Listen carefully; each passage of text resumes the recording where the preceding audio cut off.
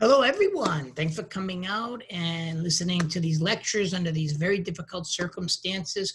Obviously, this is not the most propitious time to be doing these things because I'm in quarantine, as you all know.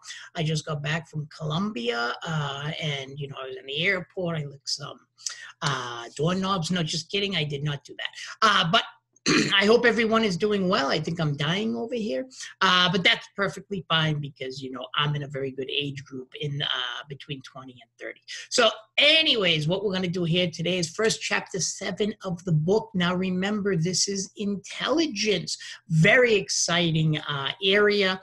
As people know, when I came back from Nicaragua, I lived in Latin America 8 years of my life. I was solicited by the CIA. I don't agree with everything the CIA does and other intelligence agencies. In fact, I think, we're going to get into that right now. But remember, intelligence is a subset of information tailored specifically to help the state. Now, as this book and other things talk about, there's this intelligence cycle right down there, as you can see it plain as day. Now, that's how the world is supposed to be, this 5-part cycle where you have the collection, the analysis, then obviously we disseminate the information, etc. But there is a big thing we are missing, and that is what we call the politicization of this data. So the politicization is very important, and I like how the book differentiates between downward and upward politicization. Downward is essentially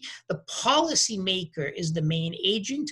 The policymaker creates these incentives for certain information and basically doesn't tolerate information that goes against his or her view of the world or what they want to believe. William Casey is one of the best examples during the Reagan administration. He basically said, I want to find information of Soviet infiltration in Central America, where I lived quite a long time.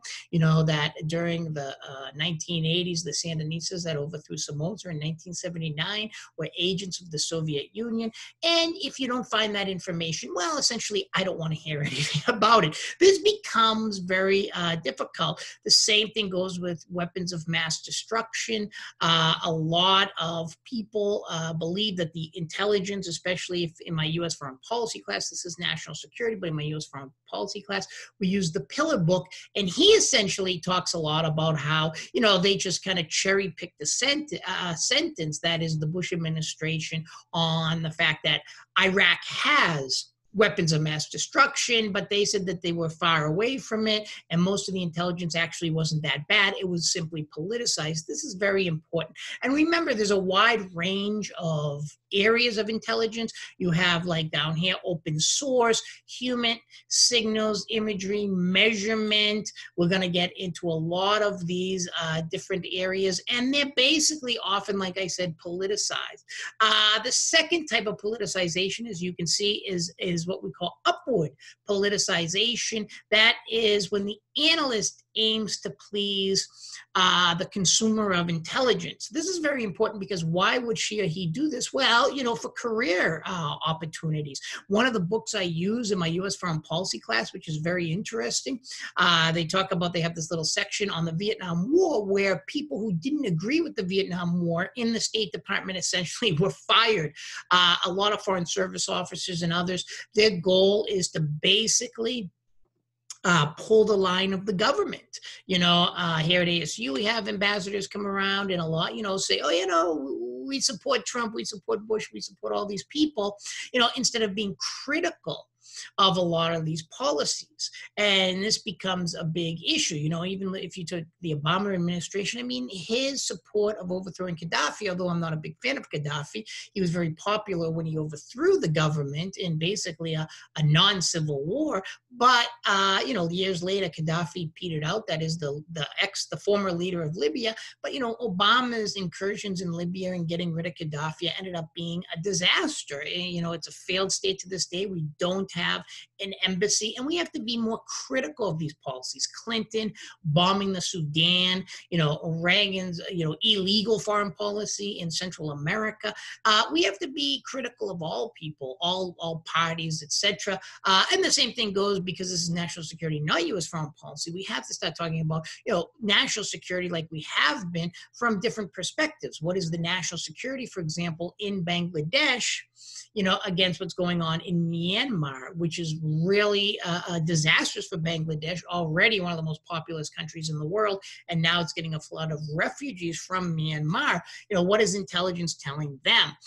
And to what degree do states have higher technological intelligence? A lot of people think, and I would be one to agree, I've had a lot of soldiers and other people from the government in my classes, that, we're not relying enough on human intelligence. That is human intelligence, which is much more important in a lot of ways than the other. But we have imagery that's going to be important, particularly in the Cuban Missile Crisis, which we're going to go over, etc.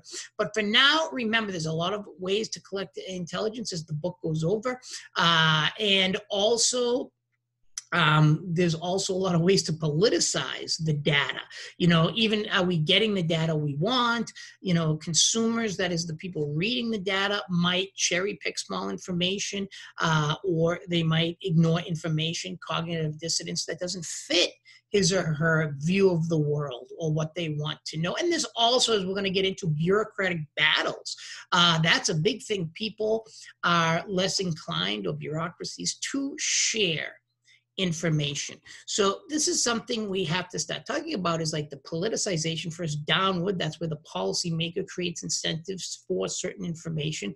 And then we have essentially upward politicization, where maybe someone is trying to please the consumer of intelligence. And either way, we can get really bad strategic policy out of this, because we want to say, we want our views of the world to be true. Iraq does have WMDs. If we get rid of Gaddafi, the Libyan people are going to take to the streets and create democracy. Apparently, that is not true. After they overthrew Gaddafi, they quite predictably started fighting among themselves, which happens after many revolutions. From the Soviet Union, well, that is when the Tsar was overthrown. I mean, there was basically a civil war. The White Russians, the Reds, the Bolsheviks, that is, the militiaviks, all these people. Same thing after the Shah of Iran was overthrown in 1979. It wasn't just the Islamic movement that was fighting. There were a lot of movements in there: communists, state capitalists, libertarian, kind of like liberal capitalists, socialists during that time.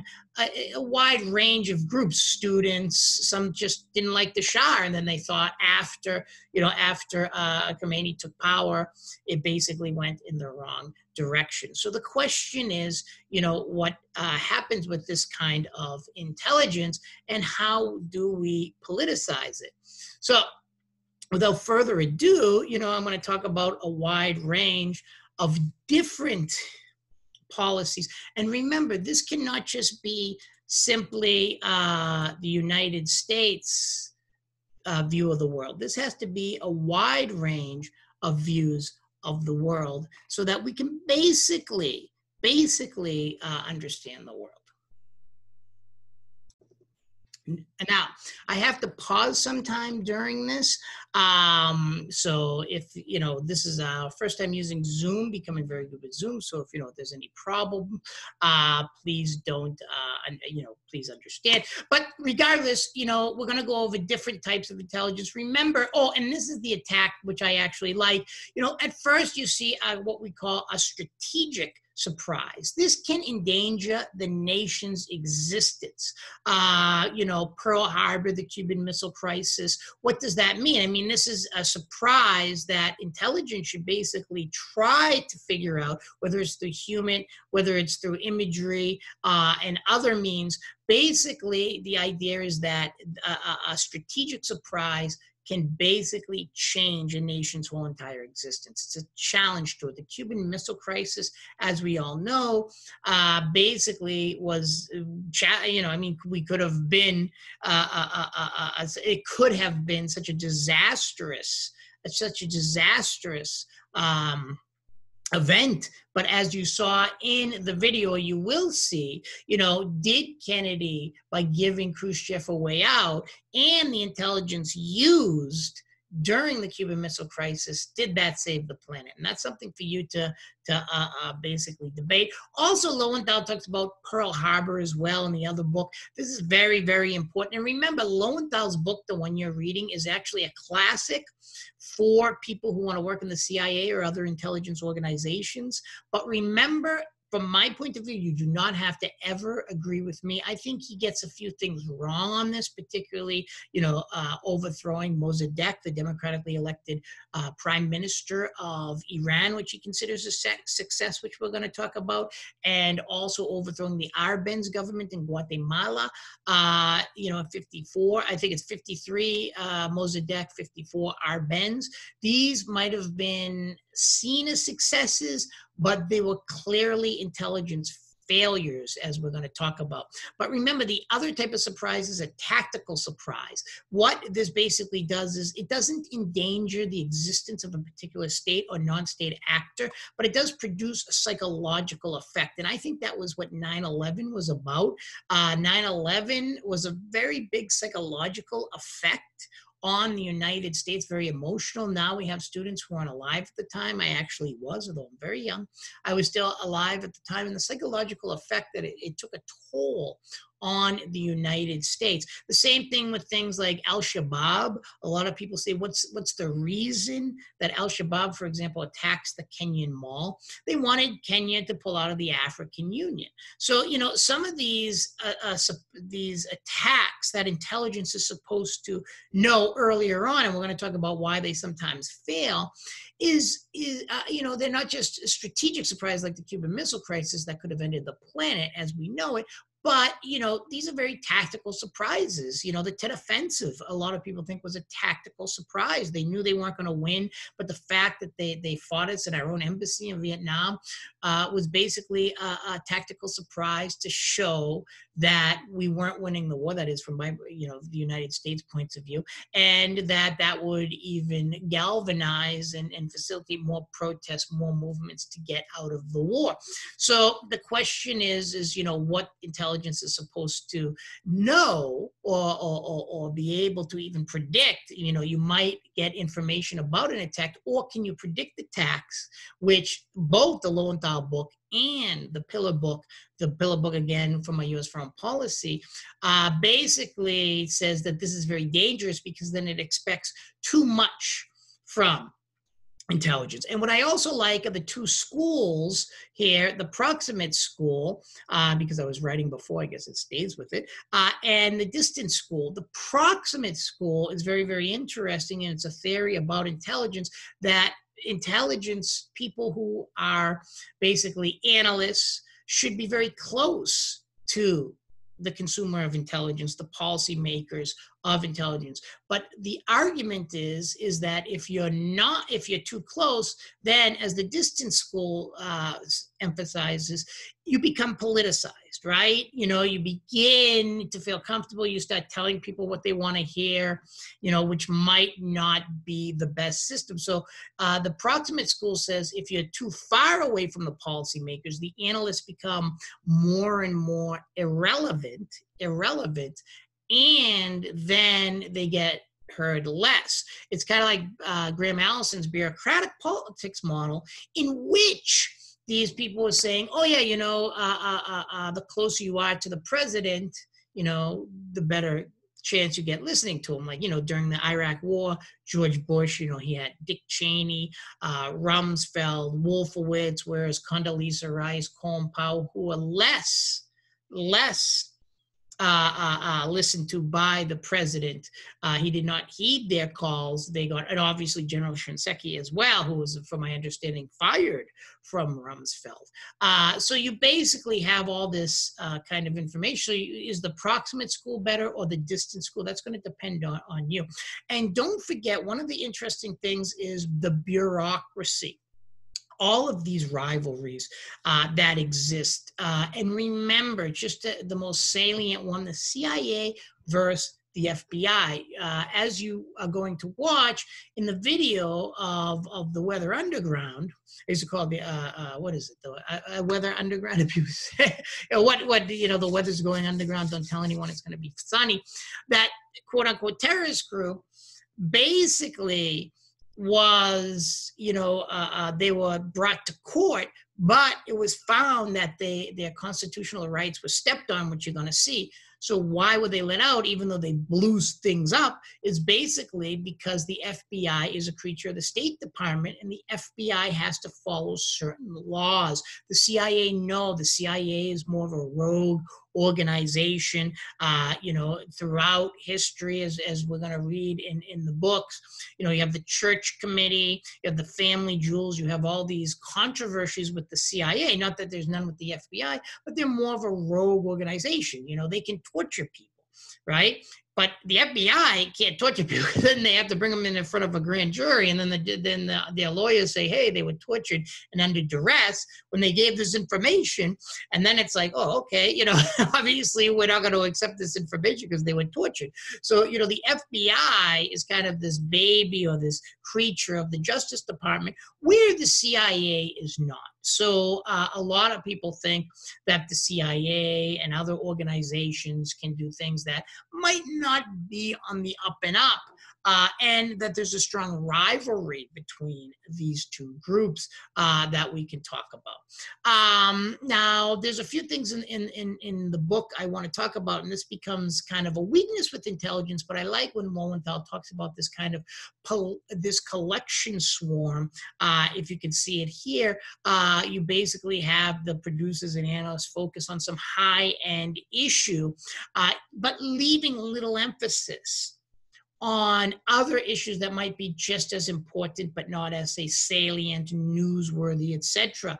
So after 9/11, obviously, everything went into quote unquote terrorist attacks, particularly, Islamic fundamentalism, etc., when a lot of people think they dropped the ball and was basically, missed out, the rise of China and these other state actors. And this is exactly what Trump, one of our debates, the Trump administration at this time is basically changing our national security approach from non-state actors to focusing more on state actors. And that's very important because, a lot of where does the investment go? What do we do with, say, our finite resources? There's opportunity cost, to use the words of an economist. So do we invest in, say, language skills, certain language skills? Do we buy certain equipment? Because it's significantly different to try to take on non-state actors, guerrilla groups, as we saw, which are very difficult to root out, by the way, or state actors like Iran, China, etc. So collection swarm, what I like about that, I wouldn't call it a theory, but an idea of intelligence and how we collect, it's basically, saying that a lot of analysts begin to focus on very salient and very prominent themes, issues, social, economic phenomena, while they basically leave little space, which is very important, for other issues that just might be just as important. And, maybe we weren't before 9/11 thinking about terrorism when we should have, when you had attacks in Argentina, when you had 2 embassies attacked in Africa, but yet the collection swarm wasn't focusing on that kind of terrorism. And did we kind of drop the ball to a certain degree? And then priority creep is very similar, whereas bureaucrats want to privatize one issue over another. And what I like about priority creep, which kind of strikes me as interesting, is, there's a lot of political pressure. Walt has a theory, balance of threat, and the idea isn't just that we balance other states, that is, states against other states, but there's a lot of psychological and perception added to that, and exiles sometimes put pressure on U.S. policymakers. So one of the best is Florida. In an election year, it's very exciting. Why is Trump so obsessed with Venezuela? Why did he roll back Obama's detente opening with Cuba? Why does Trump want Juan Guaido, this leader, which is kind of strange. It's just like, hey, here's this guy. I'm all of a sudden president of Venezuela. Well, okay. So then he becomes president of Venezuela, Juan Guaido. Why is he so obsessed with this guy? And one of the reasons is basically this priority creep, which I think the reason why we're so obsessed with Venezuela is because Trump very astutely wants the Florida vote, and he's pandering to a lot of the quote-unquote exiles against it. Now, I'm no fan of Maduro. That's the current president of Venezuela. But, supporting Juan Guaido, he's not from the most popular party. I don't think he has as much support as we like to think. He has a lot in Florida, but much less in the country. And this is what happens a lot with this idea. So priority creep, it might be pressed by people who don't like a particular government in their country. And Florida is very interesting because Florida is a swing state, and there's a lot of exiles there. So, for example, one of the interesting things when Somoza, that's the former dictator of Nicaragua, was killed in Paraguay. He was a leader of Nicaragua, but he was killed in Paraguay. They took his body and had a huge funeral for him in Miami because a lot of Nicaraguans in Florida loved Somoza. They were old Somocistas, but he was a brutal dictator and not popular in his own country. In fact, I remember living in Nicaragua, and they tried to come back after the Sandinistas were kicked out in 1990. We supported an illegal war against Nicaragua. I was there much later, like in 1997, 2000, etc. And they tried to create a Somocista party, and it didn't go anywhere. But they were still popular with the Miami exiles. So this might have to do with priority creep, where basically there's a lot of prioritization of a particular policy, but it might not be the most important policy, right? I mean, Venezuela is important, but how important is it to get rid of Maduro? And it's really not Maduro in power. What Maduro has done in Venezuela is given the military more power than it's ever seen in its history. Carlos Andres Perez, who was popular in his first, not popular in his second, actually had a military man head of the oil industry. But now Vladimir Padrino, under Maduro, is probably, I would consider, the leader of Venezuela. So when we talk about Maduro, even Juan Guaido, etc., we have to deal with the military, because to me, it's like more of a military dictatorship. But that's something a little different, but this is very important for priority creep. Why do we care so much about Cuba? Do we really care that much about Cuba? No, I mean, but it's to pander to the people in Florida, so then they get their priority. And they have the right. I mean, this is America. You have the right to organize, to protest, to create lobbying groups. But should this be Cuba a titanic, issue?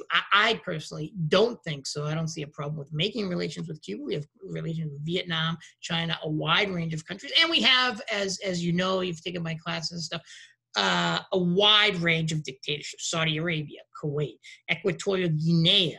I mean, Equatorial Guinea, Teodoro Obiang, is crazy. The only Spanish African country in Africa. And that guy, because he has an archipelago state and has a lot of oil, we run with these oil companies. A lot of our friends in the former Soviet blocs, Kyrgyzstan, Kazakhstan, Islam Karimov of Uzbekistan, who I believe died. I'm not a Central Asian expert, but, this guy was a brutal dictator, put his own daughter in prison. So, we have a lot of dictators, etc.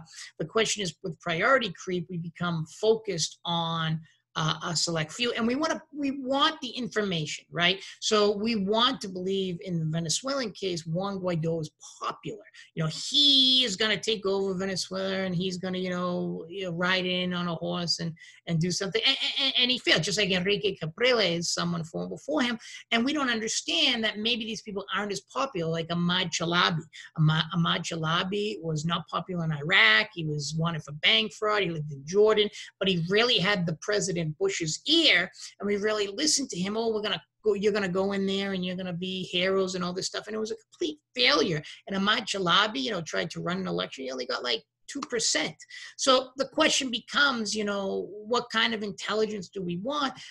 I think the best kind of intelligence, one, I'll go over it later, but coding, objective coding, like the article you read on Venezuela, where it really talks about how the protesters actually committed more violence than the government. Not that I take sides, but that's just how the coding went. And second, you have to accept information that doesn't fit your view of the world. And you have to be a mature person, and we all don't like that sometimes. Now, I want to get over a few things. Like I said before, Vietnam, success and failure. You had analysts originally disputing the Gulf of Tonkin resolution, questioning the U.S. abilities, and they say we did predict the Tet Offensive, but Johnson himself ignored it. Iraq, the National Intelligence Estimate, I think I mentioned before, in 2002, it said Iraq was years away from WMDs, but the Bush administration took one sentence from that National Intelligence Estimate given to him that he used to read in 2002, and he basically took it. Now, remember the Gulf of Tonkin resolution? Analysts did originally dispute that. So intelligence always isn't a failure, like we like to say, intelligence failed in Iraq. Not necessarily. It failed in Vietnam. Not necessarily. We politicized a lot of this data. Right? So even though analysts originally disputed the Gulf of Tonkin resolution, saying maybe it was due to weather, that is not attack from the Viet Cong, that we attributed the attack to rationalize and justify our attacks, and it did say the intelligence did predict the Tet Offensive, but Johnson did not want to, studies suggest, accept it because it would have been a failure. So he could have ignored it, which it seems like he did. And this is what happens. And remember the Cuban Missile Crisis? We did find missiles in Cuba, and a man named Oleg Podgolsky, my Russian isn't Privyet, Pajolista, I forget some, I did take a few, helped with finding intelligence about the Cuban Missile Crisis. So, intelligence does have, I think, some strengths, but we have the tendency to ignore it if we don't want it to be, we just don't want to accept it. And the same thing goes with Iran in 1953. CIA overthrew the democratically elected government of Hakabu Benz. It was a disaster. This led to guerrilla warfare later that didn't end until like the late 1980s. Same with Prime Minister Mohammad Mossadegh. It might have been a quick success, but a long-term failure. And as you're going to see in the Edward Bernays video, it really shows how propaganda is used a lot in foreign policies, not just the United States, obviously. We were focusing right now, Lowenthal is from the United States, so he focuses on that. But we're going to see other views of the world, like the Myanmar video, where we're going to talk about, what does Bangladesh have to do?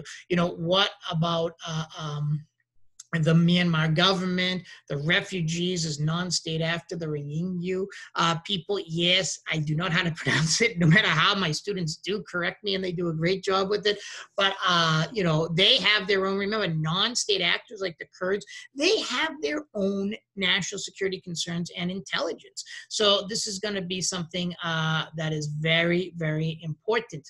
And then, a few things I wanted to talk about that I want you to think about is the whole collection swarm ball, competing collection priorities, how they're discussed. Can we have competitive analysis using not just different methods, like, now geospatial methods are very important. They always have been, particularly in the Cuban Missile Crisis, but a lot of people don't know, like, they were using GIS to combat the FARC. That's the FARC with an ex-guerrilla group in Colombia, and they're using GIS because it's all jungle. So they were basically essentially using very good by the United States of America, although I didn't support Plan Colombia, as you read my article. I think it was more about, a big piñata, you hit the thing and it all comes out, and, you get these Beltway bandits, all these corporations getting more money, the CIA, all these things. I mean, these things, this is one of the points of all of the intelligence, is that, are we doing things in national security in general? Are we doing things for economic reasons? Halliburton did make a lot of money off that Iraq war, or are we doing it for strategic reasons? And this is something you people are going to have to come to a conclusion. But regardless, we used a wide range of information for to root out the FARC and helping the Colombian military with GIS and other high-tech things, because in the jungle you can't see the guerrilla groups, and it's not until you make these kind of maps to find these people and then use high-tech bombings to get it. And I've been to Colombia quite a bit. I love Colombia. I've been all over Colombia, but a lot of area within Colombia is so jungle, if that's a adjective, jungle-esque, that you can't find people without this high-tech information, which is good for competitive intelligence. So you have not only human intelligence, but you have high-tech intelligence and other types, and then you have different people's beliefs. So that's very, very important. And remember some things that the CIA, when I was particularly solicited to be a political analyst, don't forget, they love language skills, people living there for a long time, but if you live there too long, they start thinking you become more of less of an asset, because they think that you might become a turncoat, for the lack of words. But we're going to get into this processing and exploitation imbalances. Is there too much? I want you to really read the book, understand the book. The Pillar book is a very good book. I don't agree with it all. It's a very U.S.-centric approach, because remember, if the United States has these security concerns, so do other countries. So basically, when it goes over and says Iran, it was a success that we overthrew the Prime Minister Mossadegh in 1953, then Iran starts saying, wow, we have our own security concerns. The United States invaded us, only wanted our oil, which is true. I mean, remember, the reason why we overthrew Mossadegh wasn't because he was a commie or anything like that. It's because he took over the oil fields. So we do not want people to do that. Same with our bands, with United Fruit, a company that lobbied the Eisenhower administration to overthrow our bands, because he started these progressive policies like land reform, which steps on the elite's interest. So United Fruit goes in and helps overthrow, but this is done with the CIA. So, I think that we should be more critical, because if we allowed our bands, like we did the exact opposite, Jose Figueres in Costa Rica, who had a lot of progressive policies like land reform, social security, etc., ended up being very popular in Costa Rica and was one of the main variables to help Costa Rica become more stable, which I think is very, very important. So, you see these things like, did we need to attack, say, Guatemala, Nicaragua during the 80s, even the brutal death squads in El Salvador,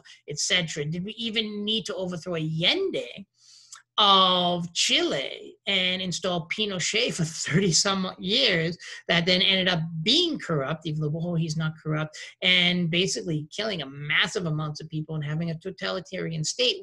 Are these things necessary?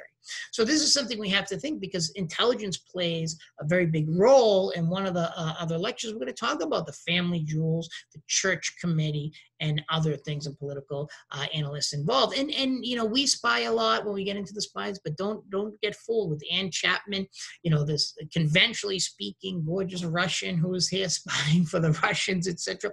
There's going to be a lot of spying out there. And I think one of the things as we get into more state actors like Iran, Russia, China, etc., intelligence is going to be very, very important. Human intelligence to get into these states. These are sleeper cells, people who act like the people like, we have people here spying on us, Cubans, say Miami, or we go there and spy. There's evidence of USAID and other organizations. But one thing that's interesting, and I want to end with here, did the Trump administration get warnings about the coronavirus prior much sooner than he basically was able to approach this issue. And do you think Trump did a good job or is doing a good job in addressing this new national security problem? And it's not really new, as we saw in influenza in 1918. That was a very important, I'm giving it to all my classes, a very important problem is the spread of disease. Ebola, SARS, all these bird and pig flus going around. But now the coronavirus, which basically shut the world down. When I left from Colombia, they were shutting it down. No one could go out in Bogota. No one could go out in Medellin. They literally were multando, the multas. They were basically fining people for going out. The world is shut down because of the coronavirus. What do you think about, did Trump downplay it? And did we have intelligence, good intelligence on this beforehand, that we could have addressed this problem better? And I'm not going to give you what I think. I want you to think about this. We're going to see some stuff on this. We're going to read on this. This is very important, and disease as national security problem. So thanks for coming out, everyone, and listening. We have the community forum. Please stay in touch. I miss everyone. I like giving these classes in class, but now under these conditions, at the time of this taping, we're basically under quarantine. Well, I am, because, I shouldn't have licked those doorknobs when I was going all over the airport. I'm just kidding. Okay, I'll see you soon. Please leave any questions in the community forum. I got to remember what Canvas calls these things.